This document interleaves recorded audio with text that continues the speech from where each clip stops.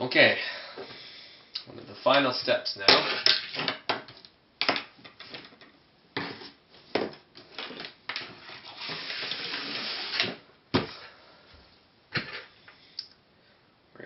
We are going to glue our switch down after soldering it. Now, an on-off switch acts basically like having a piece of wire with a break in it, and then connecting the wire back together again.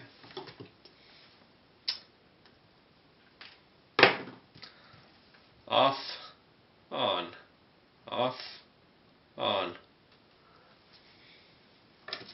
There is nothing digital or electronic specifically about the switch. It's purely mechanical. So, all it does is interrupt a wire. So we're going to make a break in our red wire, our positive wire. In the simple case, it doesn't really make a difference which wire you choose, whether it's the black wire, the ground, or the positive wire, the red one. But as a good convention, you should probably stick to the red one. So we're going to mount our switch right up here so that while we're riding it's easy for us to access.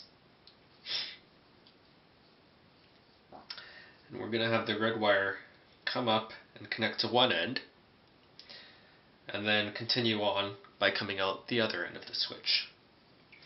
Our black wire is also probably a little bit too long now, unless we lengthen the red wire somehow. So we're going to do that. So the first length of red wire just needs to reach up to the switch. So just that long.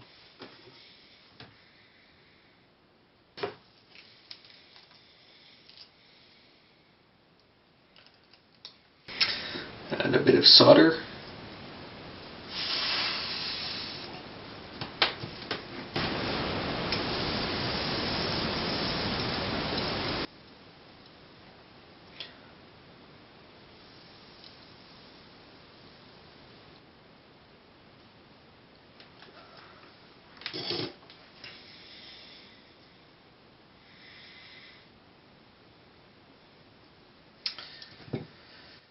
And then we'll need a length of red wire to run from the front of the switch to connect back up with our red wire back here that we had earlier cut. One more piece of heat shrink.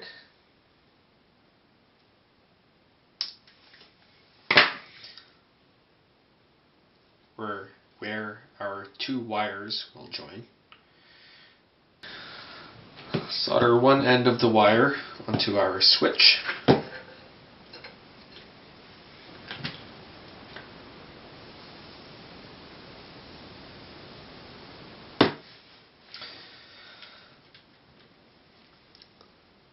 Twist our wires together.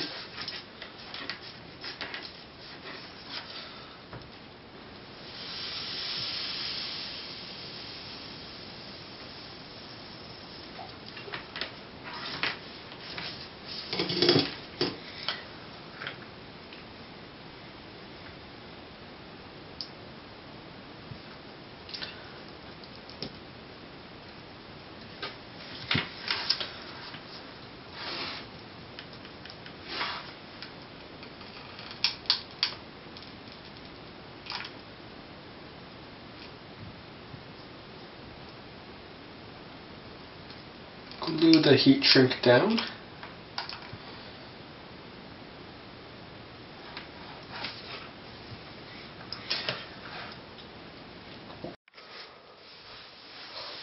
Alright, so now we have our wires attached to our switch. We just need to glue the switch down.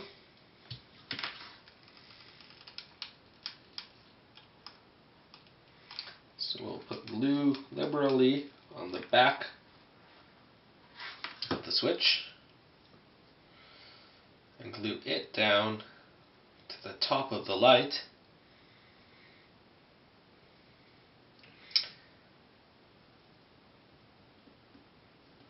Once we're happy with its position, then we will apply glue over the exposed metal connectors so that we can't short them. Apply glue all the way around the switch, including along its seams, so that it's better attached to the housing, light housing, and waterproofed.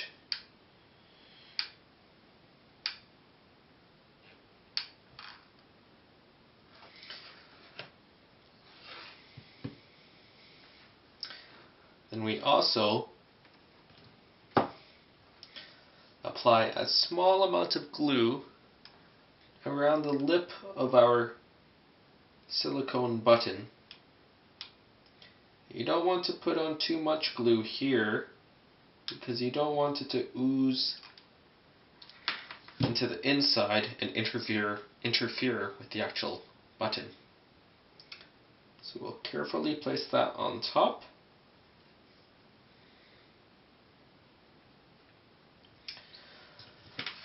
And then we again apply glue over the top of the lip, making sure that the glue that we're applying connects with the glue that's already on the body of the switch, so that it's holding on to something.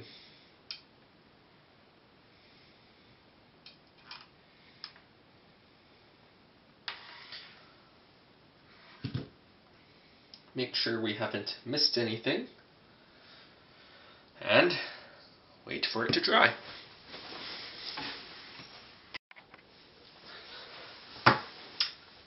Once the glue has dried, test it out once more. If you have pressed this button, it switches modes.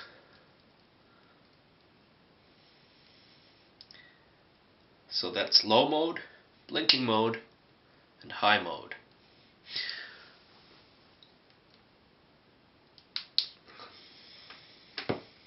It works. So final step, we're going to seal off a bunch of these holes in the back, not the screw holes in case we need to access it again to do repairs.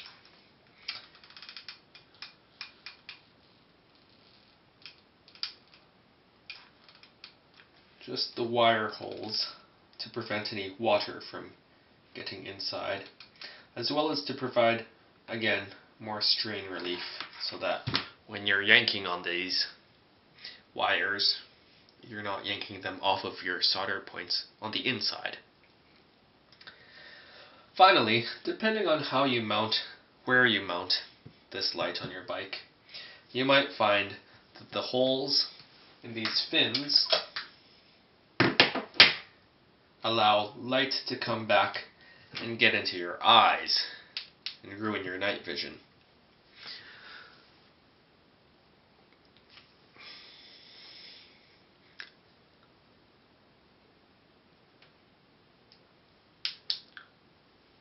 What you can do to deal with that is take a little bit of tape.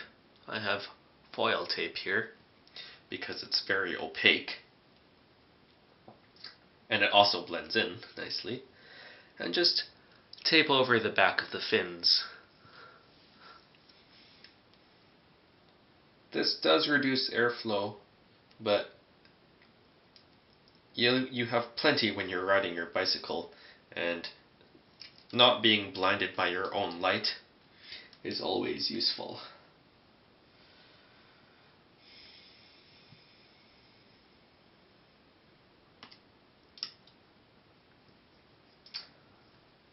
So the fins aren't actually symmetrical, which is why I'm not putting the tape dead center.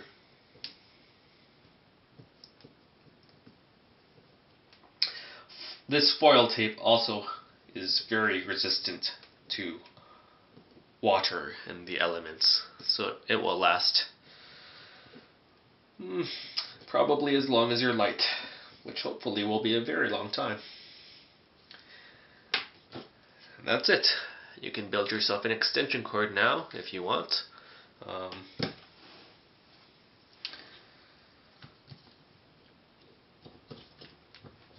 But you are ready to mount your light on your bike.